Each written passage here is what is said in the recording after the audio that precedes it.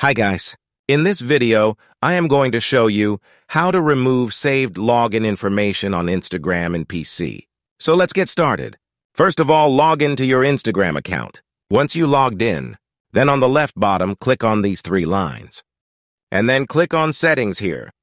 In Settings, click this option, Account Center. On left side, scroll down and then click on Accounts. Now here, remove your Instagram account. Just click on Remove button here. Next, click on Remove Account, and then click on Continue. And then click on Yes, Remove. And that's it.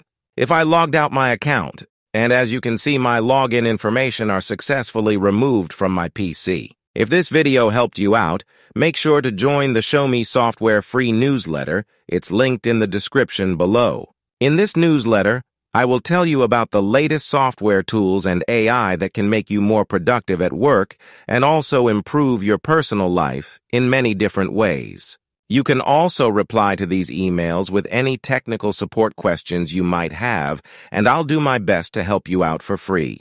This newsletter is completely free and will always be free. So click the link in the description to sign up.